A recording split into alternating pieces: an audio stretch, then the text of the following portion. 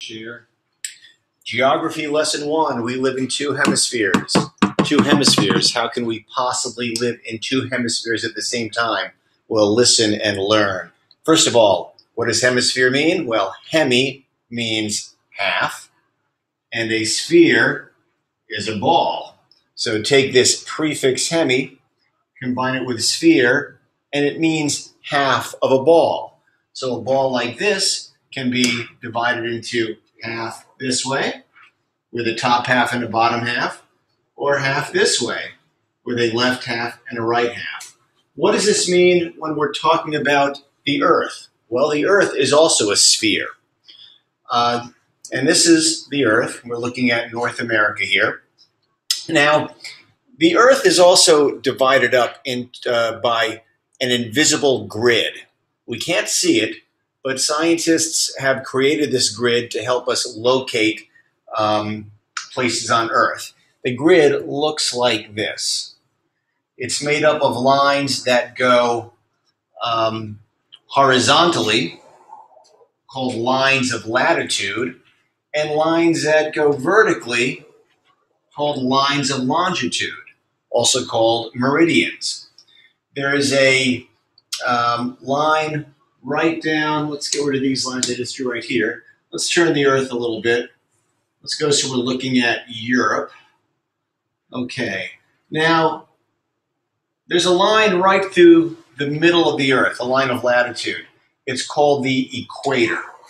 The equator divides the Earth into a northern hemisphere, so a northern half of a ball, and a southern hemisphere. Now, everything above the equator is in the northern hemisphere. Everything below or south of the equator is in the southern hemisphere. Now, there are also other lines called lines of longitude, as we already said, and there's a very important one that goes right through the town of Greenwich, England. Okay, and that's called the prime meridian.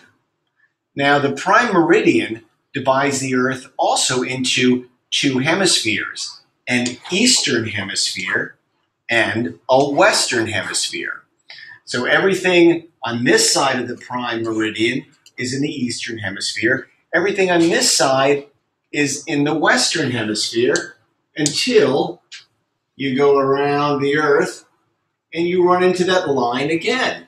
Now, on this side of the Earth, you don't have to really remember this, but it's not called the prime meridian. It's called the anti-meridian.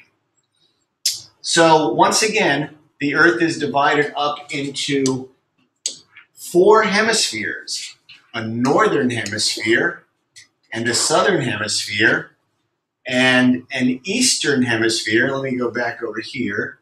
It'll make more sense looking at it here. An eastern hemisphere and a western hemisphere. So if you're, say, in a spot, we're in a spot in Africa right here, we are both in the northern hemisphere and we are also in the western hemisphere.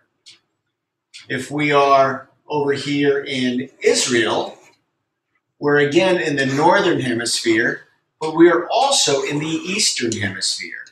So no matter where you are on the Earth, you are either in the northern hemisphere or the southern hemisphere, and you're also in either the eastern hemisphere or the western hemisphere. And that's why we are always in two hemispheres at the same time.